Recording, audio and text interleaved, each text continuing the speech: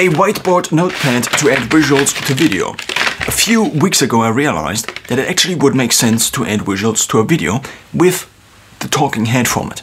Because previously I either had the talking head format or the drawing format, which both are fine, but the problem is combined they are, I guess, even better. This is the reason most schools around the world use this format. The question now is, how can you translate this into video? There are, I think, two options. The first one is to go digital. If you don't, so there are two options if you don't want to cut down the entire rainforest in the process of making videos. So the first one is to go digital, and you could get a tablet. You could also use your phone to draw something on, but your phone is not that big, so therefore it's probably not that good for this purpose. The super fancy option would be to get something like this, to get something like the Surface Book, and to then have something you can draw on. But there are a few downsides to this.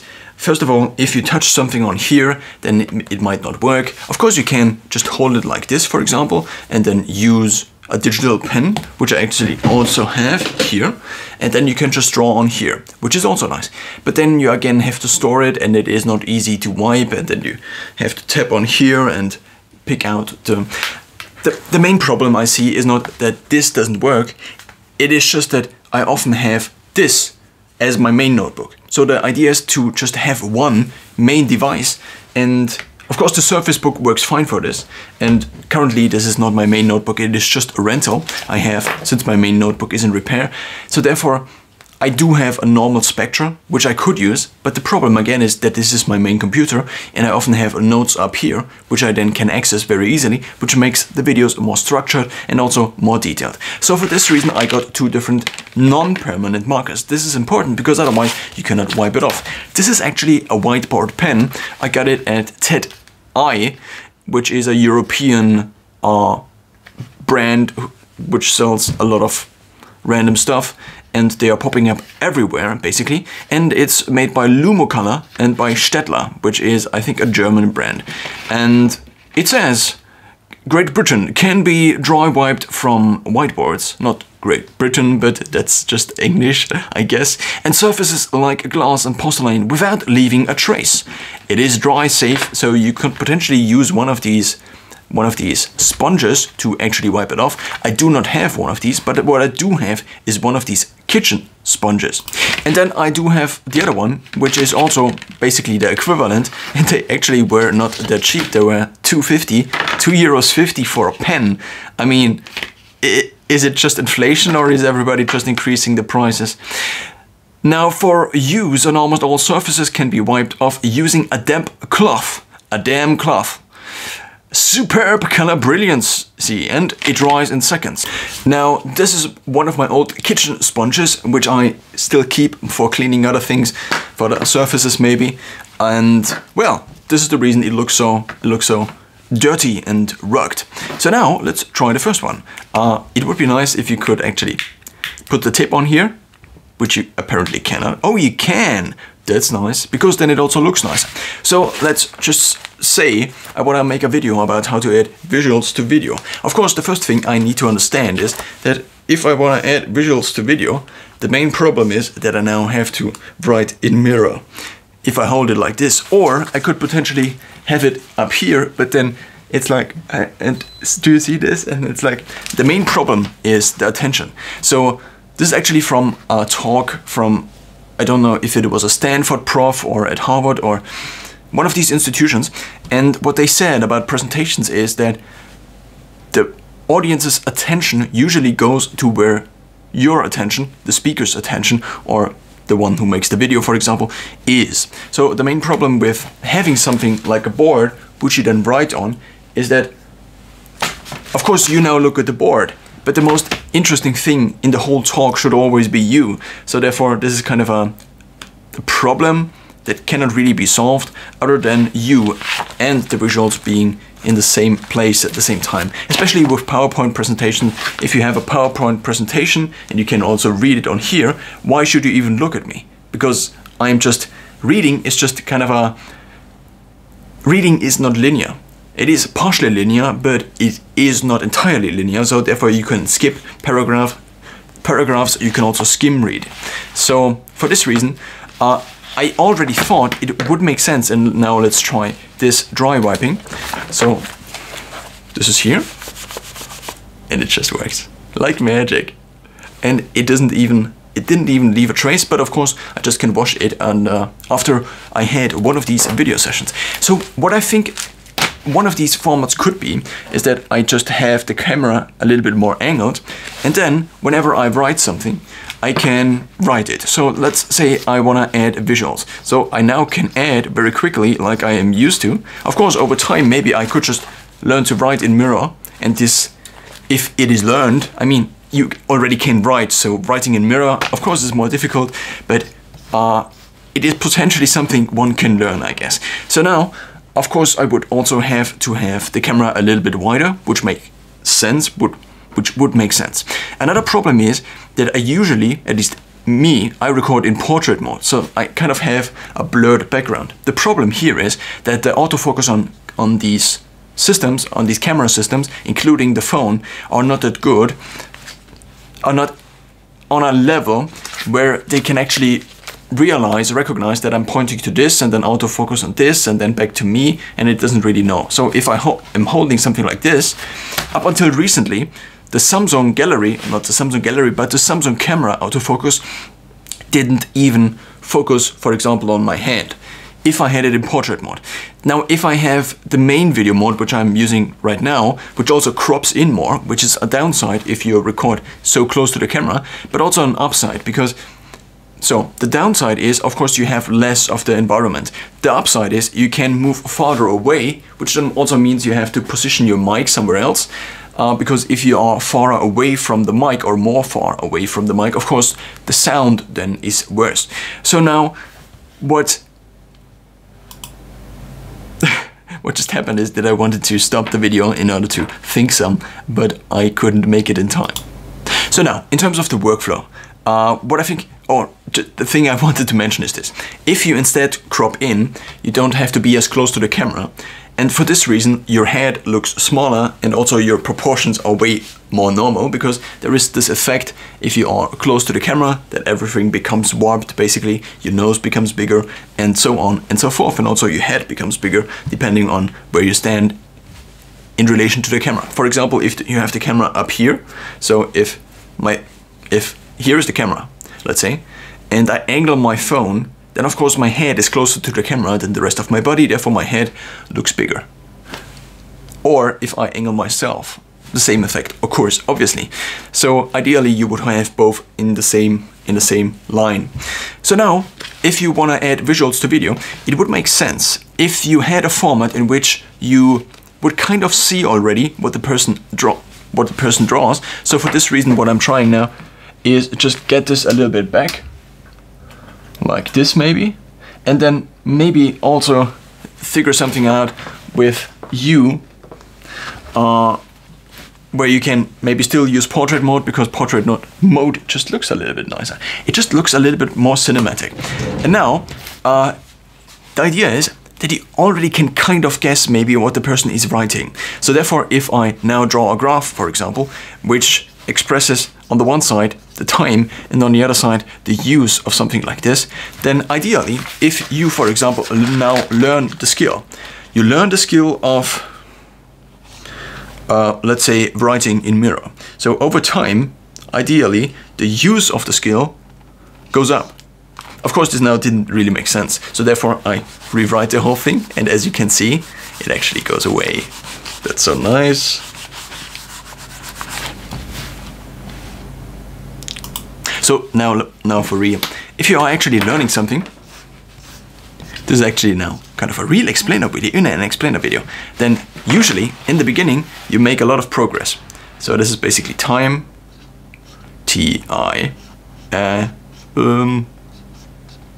your brain actually makes the most progress if it is the hardest, according at least to Andrew Huberman. Andrew Huberman! I do have problems with pronunciation, so therefore, over time, in the beginning, the rate of progress is usually pretty steep. But then over time, it usually slows down and basically becomes an asymptote to a certain total level, which is basically the cap where you cannot really exceed something anymore.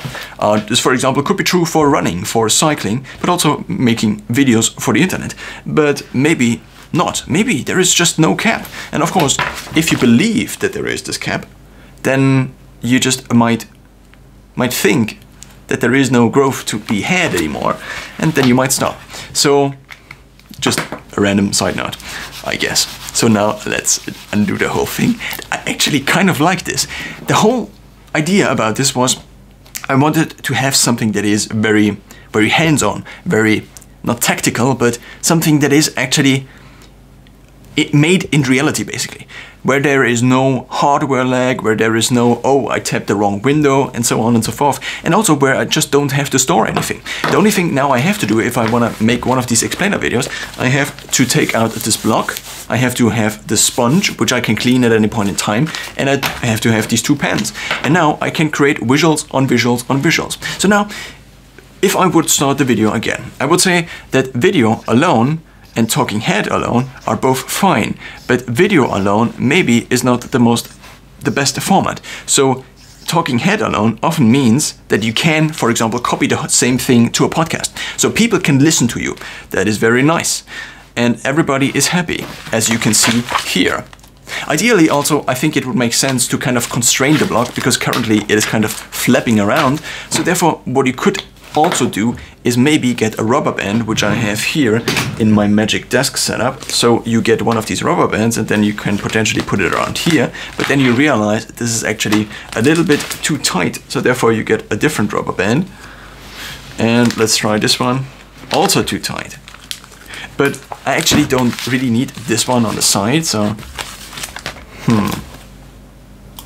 So I tried a few different ones, but I couldn't find anything that really made sense. So of course you could tape the whole thing, or tape it only in the bottom, or you could only take a few of these papers and then put a cardboard in between of these and just leave the rest of the block on its own. So basically the only thing you actually really need is one cardboard that has a DIN A4 format, which is the usual format, and then you need just one sheet of paper, which acts as the whiteboard. So now, on the one side, it is very nice that you now have this here.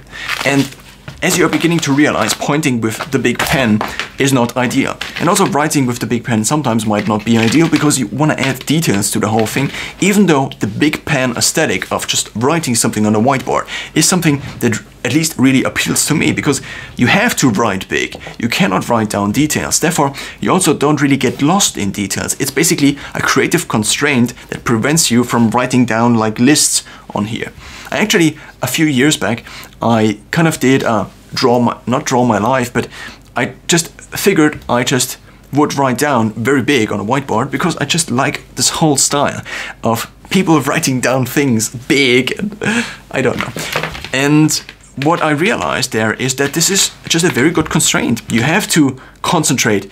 You cannot, if I, for example, made a list down here of all the things that are maybe important in my life, for example, then I only have like a few points left. And that's basically it. I also have to draw this big, because otherwise I cannot show you. And the same is true for a whiteboard. If somebody cannot read it anymore, then you cannot read it anymore. The same effect is true, I guess, to a certain extent for presentations on PowerPoint. But the problem is, the presentation on PowerPoint is usually edited on a notebook or a computer. So for this not for this purpose, but for this reason, people can write smaller, because they don't really see when it is actually too small. So what I think would make sense, or what would make sense to add, is to add a pointing device. So this pointing device could be another pen, like this digitizer, which acts as a very nice pen, which you can then use to draw very detailed to something. And also, my exposure is currently not fixed, so therefore let's fix it again. And now back to the format. First of all, this is you in a video, so therefore you have yourself in a video. And also, just realize, if you put the camera down lower, you actually could see both. You could see me and the thing I'm writing, actually, which is also additionally nice, but of course also again means you still have to write in mirror. So on the one side you have the normal video format, which is you talking head. The other side is you either creating visuals with drawing, which some people are more skilled at than others, there is no doubt about this.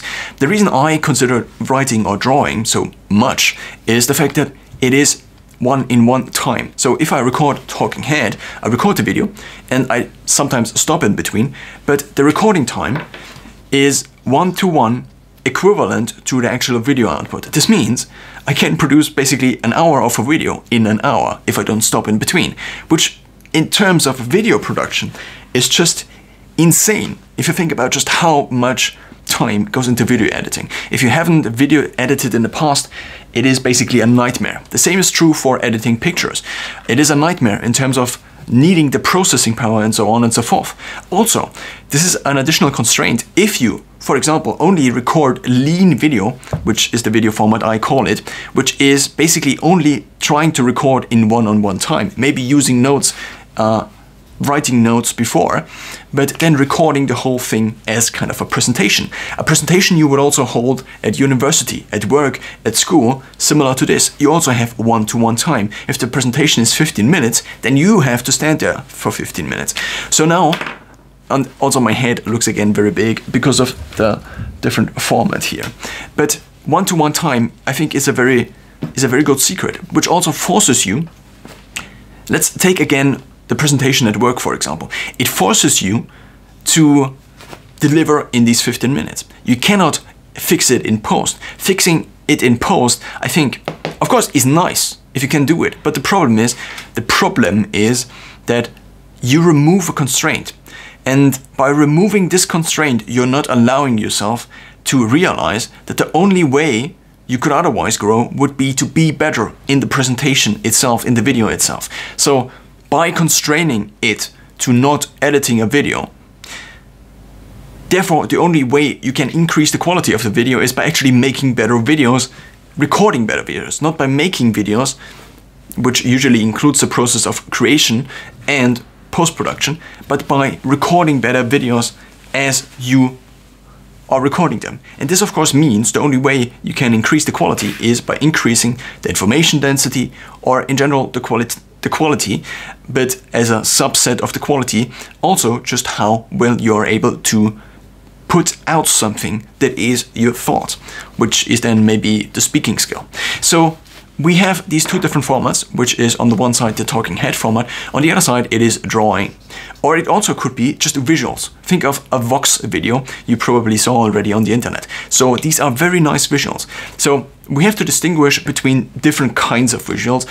On the one side we have these Vox visuals, which usually are just very nice, but they also kind of fall into the drawing format. So this could mean that you write something, you underline something. This is actually kind of following a similar method compared to someone writing on a not on a keyboard, but on a whiteboard.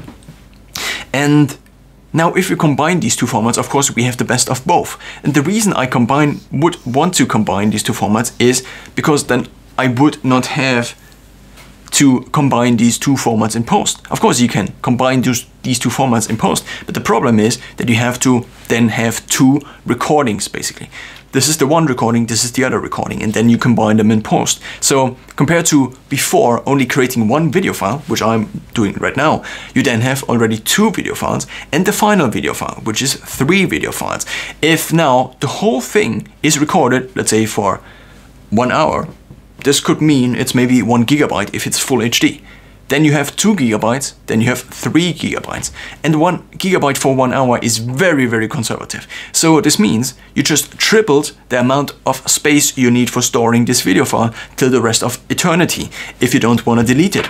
Or have a strategy where you actually upload it and then delete it, and therefore don't have to store it on a hardware.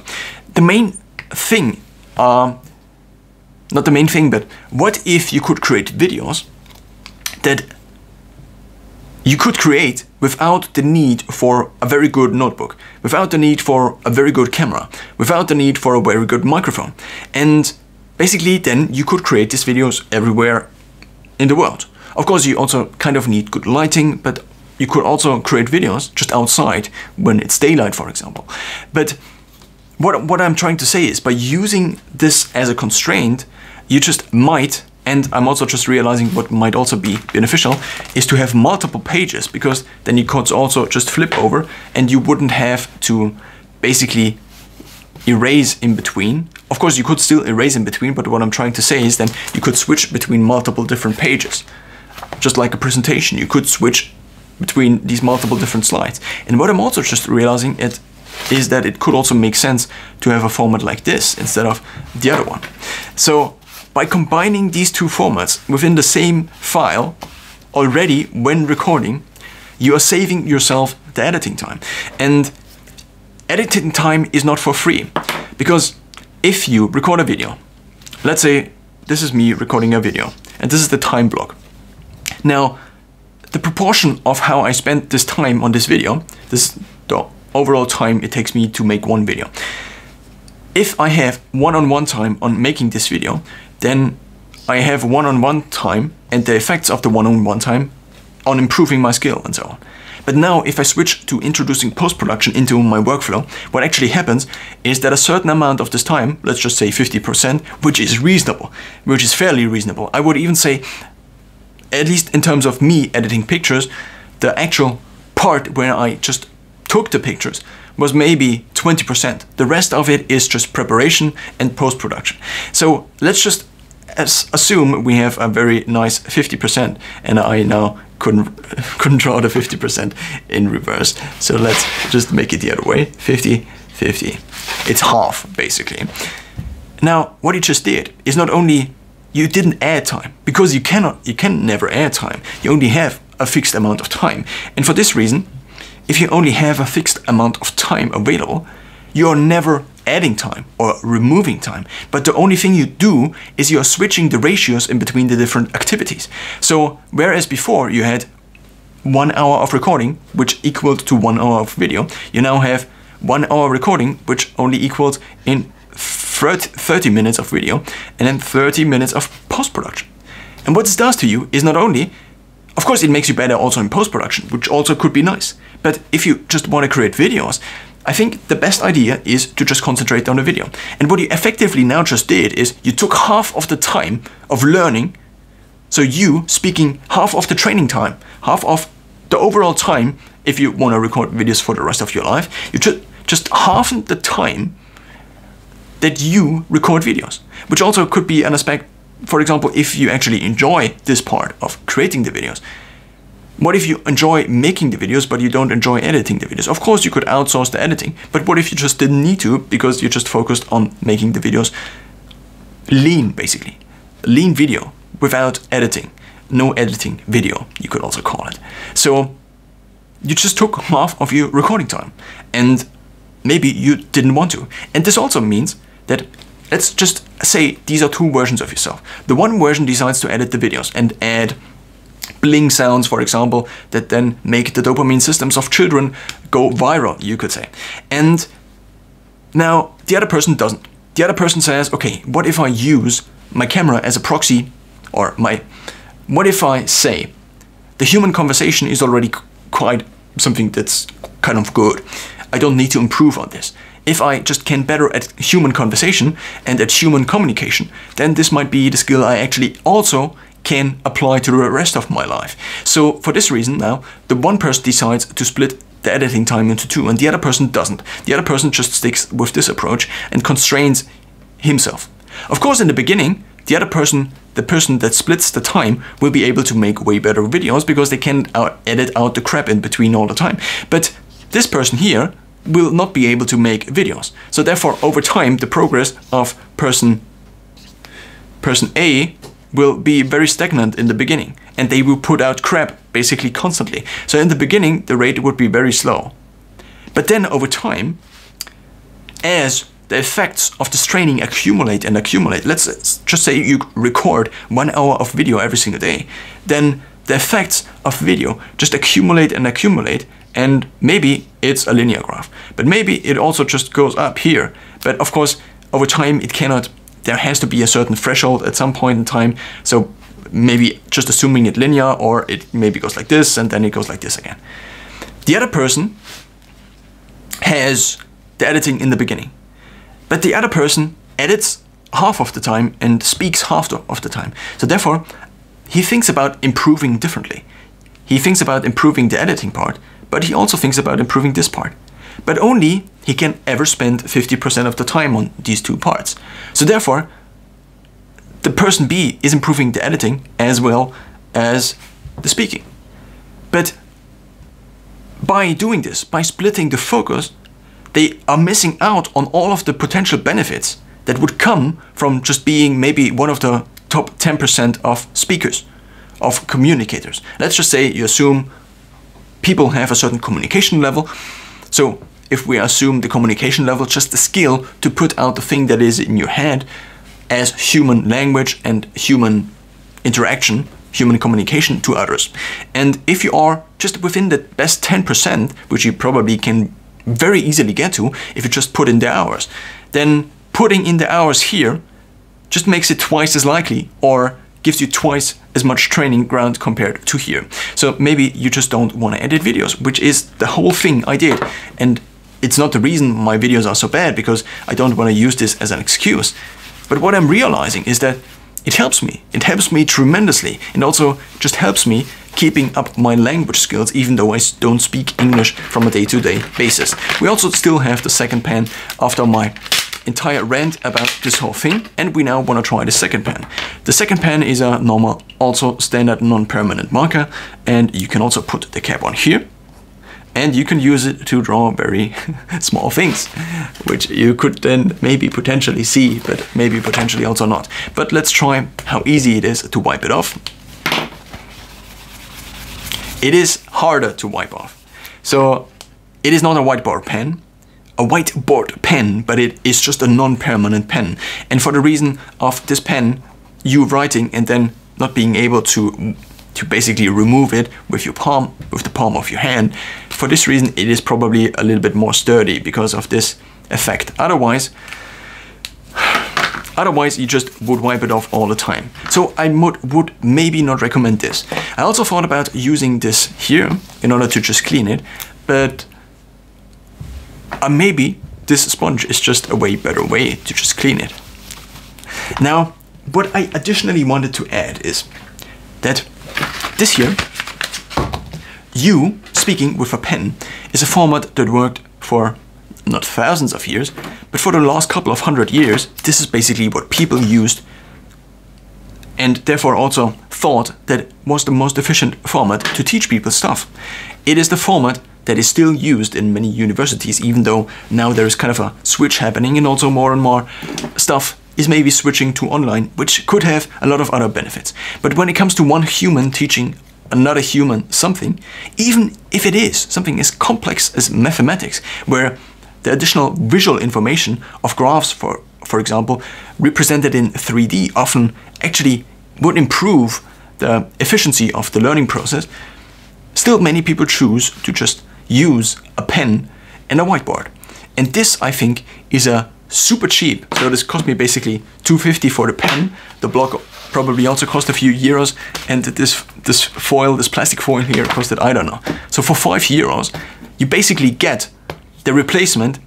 So the digital alternative would be to get a second notebook, basically, to get a tablet, which is kind of also a notebook or a computer, you could say. And then of course you have the issue of synchronizing stuff, but no, you don't really have that issue if you just use this in order to draw.